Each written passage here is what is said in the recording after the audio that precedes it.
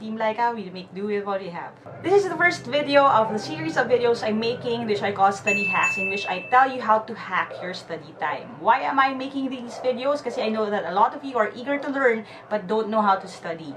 Bakit yung you don't know how to study? Kasi a lot of us are taught to study one way when we were young, and that is to listen to the teacher, remember what she says, and then hopefully review and pass the next exam. And that is yung loop natin ng paulit-ulit.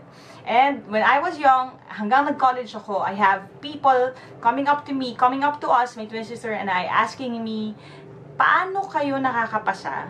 Paano kayo nakakakuha ng scores higher than us when we don't see you studying at all? And for a long time, binababad ko yung idea rin sa utak ko, and watching all of my classmates, observing what they do, it kind of, showed itong mga cracks or mga differences sa way namin in studying. And that is why I'm here to share some of the things that I learned from the entire process. So the goal here is for you guys to study smart and not study hard.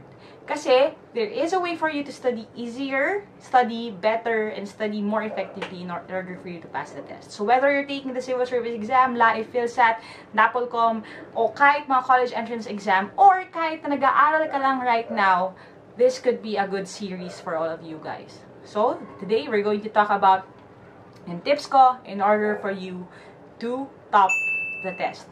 I get a lot of questions sa Facebook page of people asking me, ate or coach, gusto ko rin mag-top sa exam. Paano mo ginawa? Paano yung pwede kong gawin in order for me to top the test? And I always tell them, just do your best, because that was what I did. Just pray and surrender it to God. Read up. If you don't like reading, start reading. If you don't like math, start practicing in order for you to pass. But the thing is, most people would think na parang ang abstract ng idea, masyadong intangible yung idea na yon. Kasi yung pag sinabi mo study, mag-aral ka, magbasa ka, parang walang masyadong realistic na goals. And that is exactly why I'm making this series.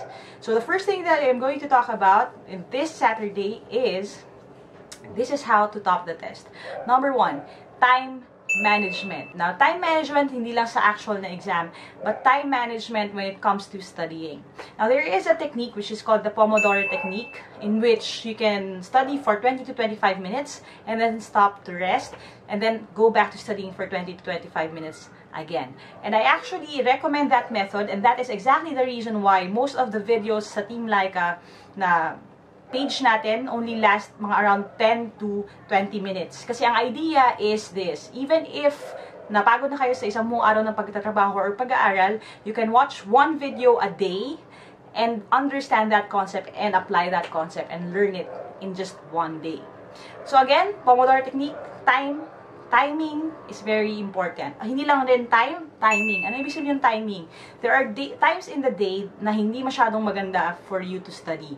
In fact, the best time for you, ang peak time ng tao when it comes to learning new things or doing things, is actually the first 2 hours of your waking time. Ano ibig sabihin nun?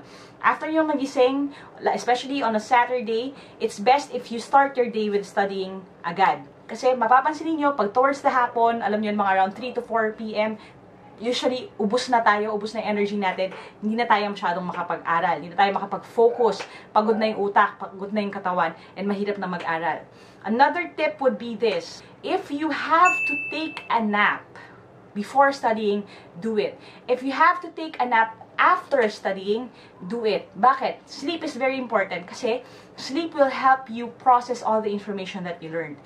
Kaya if you noticed, or if you ever experienced na nag-aral kayo, maybe watch a Team Lyqa video, and then after watching, parang pagod na pagod ka, parang gusto mong matulog.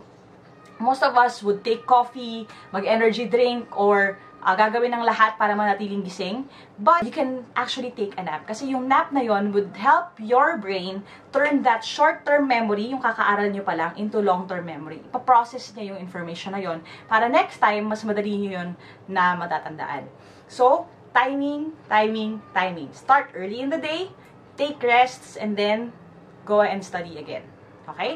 If you have to maybe take a nap pagka-uwi, study, and then take a nap again, and then study, go ahead.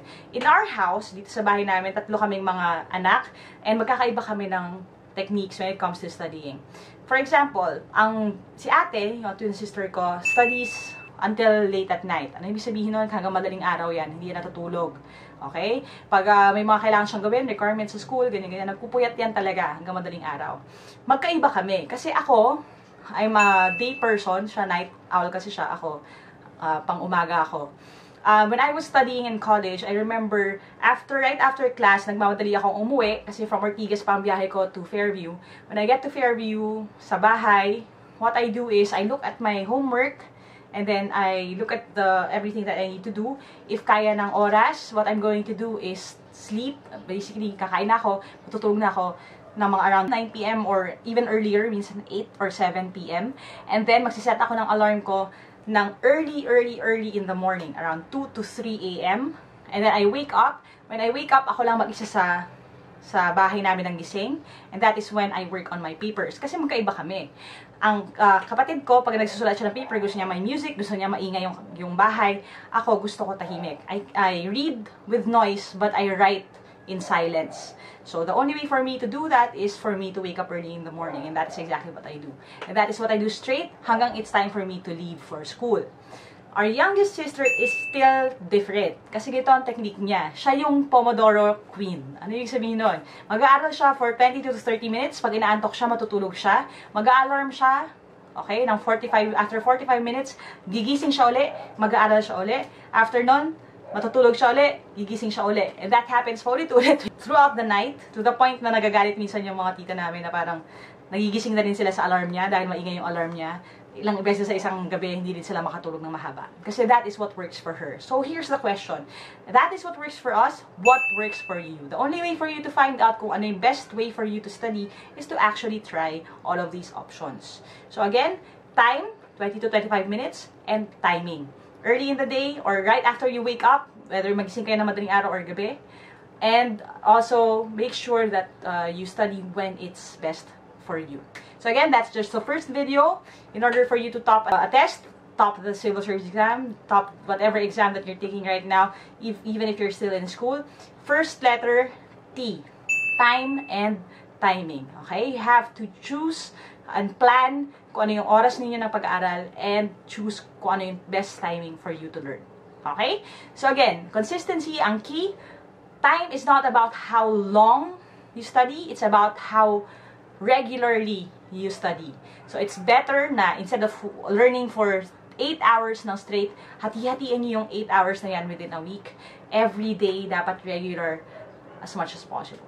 So, that's it for now, guys. I'll see you on the next Saturday study video. And God bless you all. See you soon.